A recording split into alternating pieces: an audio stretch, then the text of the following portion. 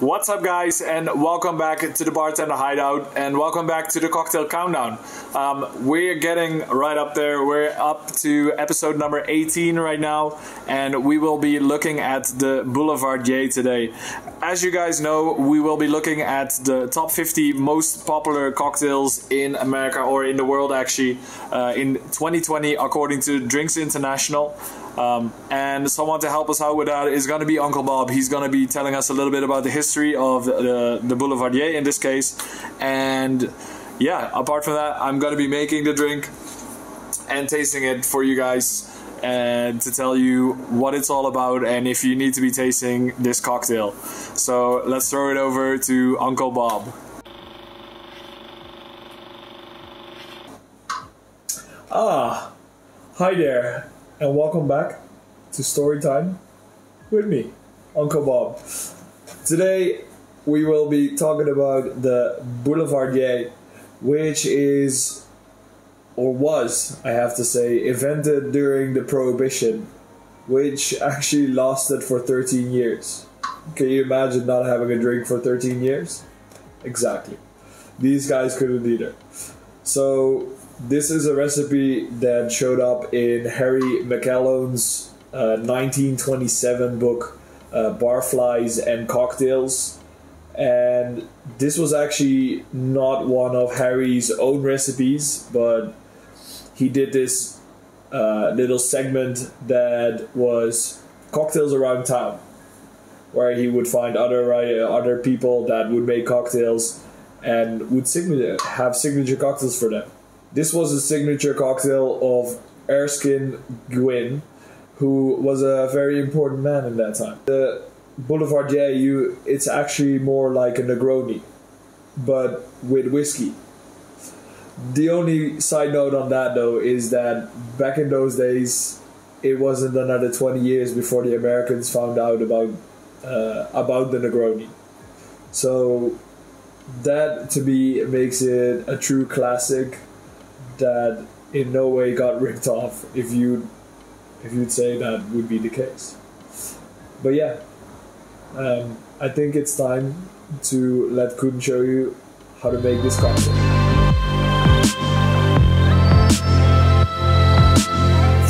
Welcome back, guys. So I hope you learned something from Uncle Bob. He definitely knows his shit, right? Okay, let's get going with making our Boulevardier. Easy one. Yet again, we're doing only easy cocktails apparently in this cocktail countdown. But we're gonna start off first with icing up our glass. There we go. So let that be all ready by the time we finish our cocktail, so the glass is nice and cold. Yeah, so we're gonna start off with our bourbon. I am using bullet bourbon like I do normally. This is kind of my go-to when it goes to bourbon. I just really like the flavor of it. If you have a different go-to within the bourbons, definitely go for that one. I mean, you can even go for a rye whiskey if you want. It kind of suits as well for this drink. But today I'm gonna go for the bullet bourbon. So I'm gonna be putting in 1.25 ounces.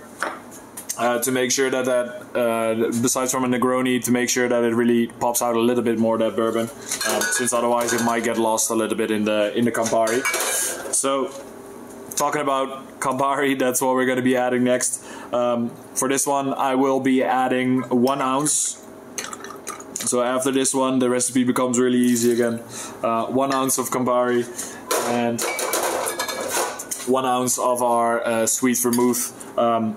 I'll be using the sweet vermouth that Martini brought us, but obviously again, you don't really have a choice with the Campari. There's only one Campari, but again with this one you can just get whatever you have in your home bar, or if you have something else that is your go-to, definitely go with that one. So we're adding 1 ounce of that as well, as I said, and there we go. That's everything already in our mixing glass, so we're ready to get going on that one. Let's add some ice to this. Yep. Fill that one up nicely, and then make sure we give it a good stir. As usual, we want to really dilute the drink to make those harsh tones from the alcohol a little bit less. And yeah, mainly to mix those alcohols together so we get like a nice and balanced cocktail, obviously. Just give it a good stir, make sure to taste in between to check out if it's ready, if you think you're ready to go with it. Just gonna go a little bit longer, just to make sure we have that balance right. You don't really, obviously don't want to overstir, you don't want to understir, so definitely make sure that you keep on checking in the meantime how we're doing on this one. Just give it a little taste and I think we're all good to go. Ready with that one. And there we go. Add it to our glass. There is some recipes out there as well that have the Boulevardier in a rocks glass with ice. I always tend to make it in a coupe glass because I think it looks a little bit more fancy, especially in this one. But yeah, it kind of depends on how you like your drink. I mean, if you add ice to it over time, if you don't drink it quick enough, obviously, it's gonna dilute a little bit more, so the flavors are gonna be mellowed out a little bit more. If you want it to stay the same as you made it, definitely go with this way of presenting it, because that just really keeps the cocktail the same way. Then make sure we have a garnish, and we'll be using an orange peel, and we can squeeze it out over the drink so you get those aromas and juice from the peel in there as well. And there we go, guys, that's our Boulevardier. Let's get on with tasting this one. Okay, so let's give this one a go.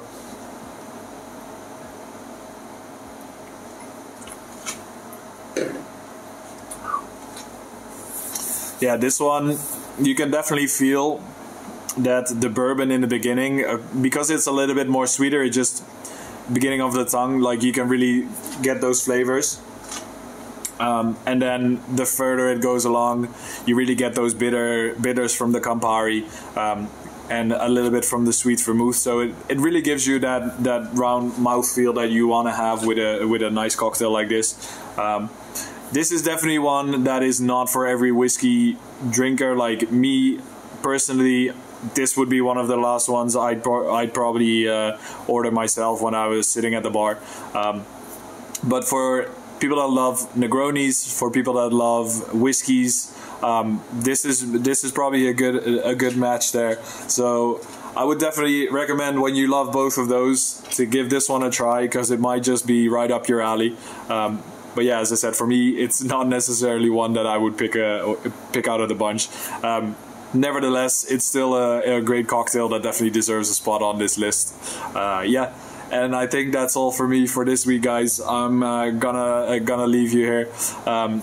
I definitely want to see you guys again next week. Make sure to like and subscribe if you love what we are doing here. Also leave a comment what you think of the Boulevardier or any of the other cocktails from the Cocktail Countdown. But for now, I guess I'll see you guys next week. Ciao.